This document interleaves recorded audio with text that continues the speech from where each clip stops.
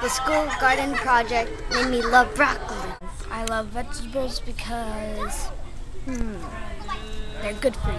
My favorite part is planting the seeds. My favorite part about being in the garden is tasting.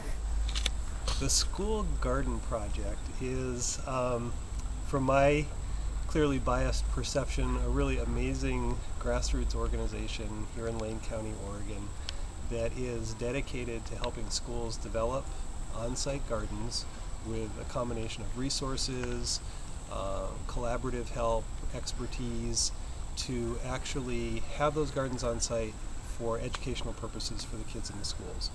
And the reasoning behind that, the idea behind the school garden project and why we'd want to do that, is that it's a combination of really 3 or 4 things.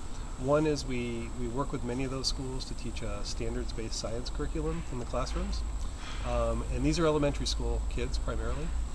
Secondly, we're actually teaching them how to garden. So they're out there planting vegetables, seeds, they're caring for the garden, they're weeding, they're watering, they're doing all those things, getting their hands dirty. Third, they're active. They're outside, they're moving around, and they're really, getting a sense that there's not as much education, physical education in schools now, so they're outside working actively. And finally, and probably most importantly to us, is that they are learning how to eat vegetables when they're not watching.